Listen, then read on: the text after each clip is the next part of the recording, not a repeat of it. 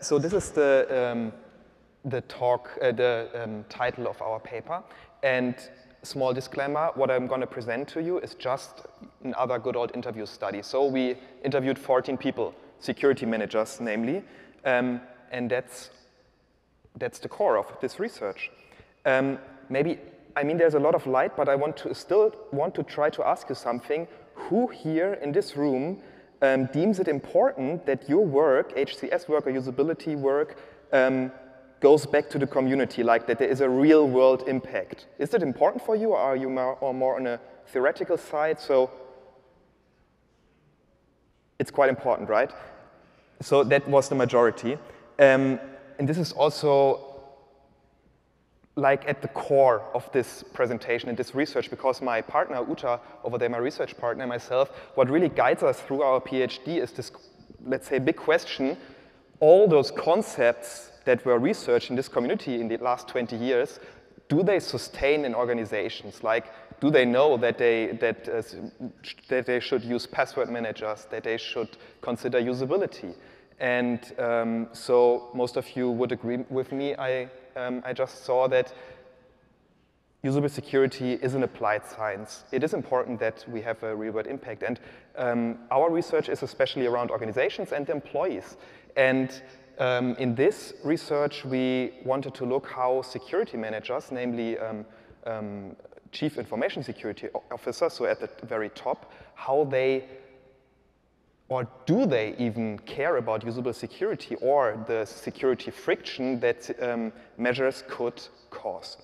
And what we did, we just interviewed some of them, like 7 CISOs and 7 security consultants who consult those CISOs. And you see the title of the slide, right? All you need to know on one slide, so there will be no surprises later. This really is the one slide, and I will deep dive into some aspects, but these are already the results, the core results. Well, they all said it's so important. Yes, we really have to consider this, but no one of them ever did it in practice. So they really didn't know how to address the security friction problem, how to really implement usable security concepts, and to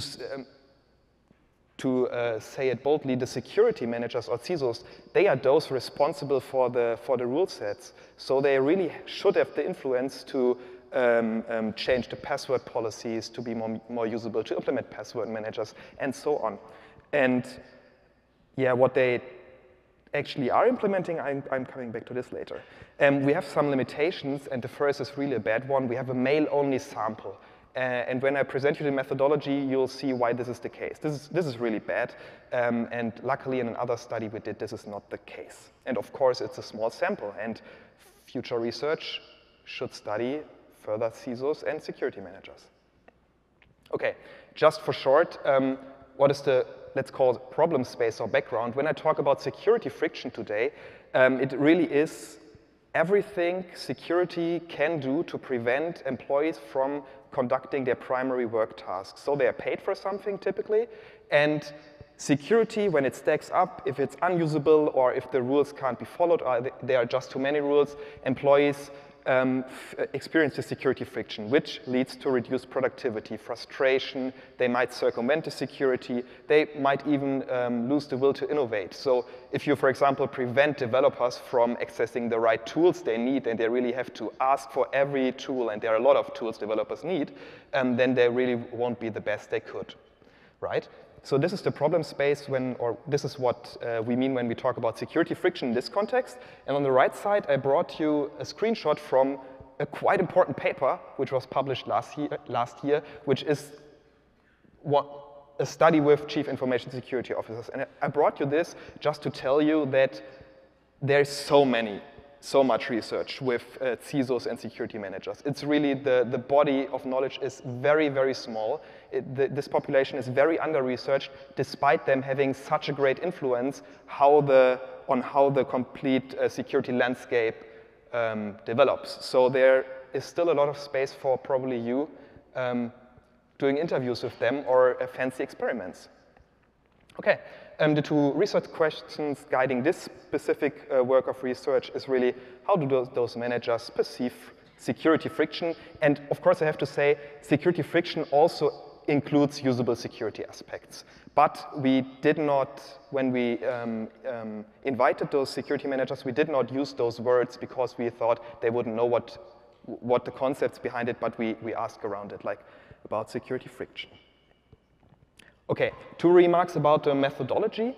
First of all, how does it come that we only have males? Well, we went on LinkedIn, we looked in this German-speaking community for CISOs first, and then we also had non-male people, and we would write them, but none of them replied, and then we had an initial male sample, and then those male CISOs and consultants, they referred further interview partners, and they only referred other male partners. So this is how we ended up only with males. And the other thing I wanted to say is the managers we interviewed, they were very senior, so they had like, on average, like I forgot the correct number, but like 18 years of experience or so, so quite a lot. Okay. When I prepared this talk today, and because the next slides will be the results, I was really thinking again, okay, what is the novelty I can present today? And I think it might be quite boring standing for itself, what you're about to see on the next 3 slides. It's only interesting, and I think this is the case why the reviewers accepted this paper, in the context, because we really went out there, or we recruited people implementing security on highest levels in the organizations, the CISOs, and what I'm going to present to you is what they think, and in my opinion, it's quite important to see that they don't know anything about what we are talking about here today. This is at least our finding, and this is has quite some implications for example, how we should approach our communications to them. So the next, those 3 slides, first about the causes, you know, they were part of the research questions. They presented a lot of causes why security friction would occur. For example, they would say, well, there are those norms, and this is how it is, and I don't have the power to bend them. If the norms say we have to change passwords every 3 months, then we're going to do it. And also, like whenever new security rules come in, it will cause friction, but also a lack of resources to buy better security. So, like I said, nothing outstanding, right? But it's what they said, this very special and highly powerful community of security managers we interviewed. They also said something about the impact. What they feared most when we asked them about what the impact on employees or the organization could be, it's that they could circumvent the security rules they set out. This was really the primary thing, which then would, of course, reduce the security as well for the organization. And in the end, they also said that the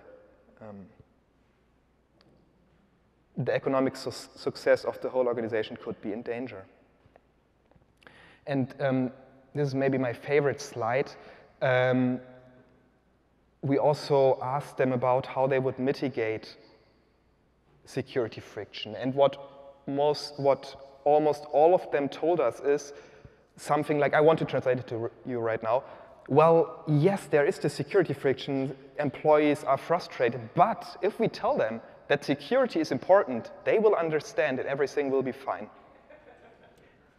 And of course, we disagree. So we have an opinion about this, and the team who did this research, and in my opinion, that's really a bad approach. But this is so imminent, and also there are a few of my co-authors sitting there. We also have another paper at USENIX where we did another study, but we found the same. They all said, we worked with CISOs there, and they all said, we just have to convince them that security is important. But they had actually no real clue how to really address security friction, that they were aware of that security friction exists. Better ideas were like, yeah, we could change security if it's too bad. But this was only one or two managers who said this. Okay, this was the very small results part. Of course, in the paper it's quite long, so you should read it, I would say. Yeah, what can we learn from this? First of all, maybe we had one question, one quantitative question where we ask, how important would you deem it that that security friction or that the impact on employees is considered when creating new measures in your organizations? And it was on a scale from 0 to 10, and like 4 or so answered with 11 and no one below 7, so they all said, oh, it's so important. But they had no idea how to implement it in the end. And the primary reason we see there is because they're not trained to. They have a lot of certifications, they love certifications, they talk about it, those different certifications you can get as a security specialist, but usable security is not a part or security friction of any of those certifications. It's also not part of the norms, the security norms. And it's also hard to measure the impact security has. I mean, it's quite easy to, and studies have done this, quite easy to measure how much time the usage of one tool really needs. Like, you can spend that much time on authentication a day or so. But those other aspects I just showed you, like loss of the will to innovate, and so that's quite hard to measure. And there we don't have insights.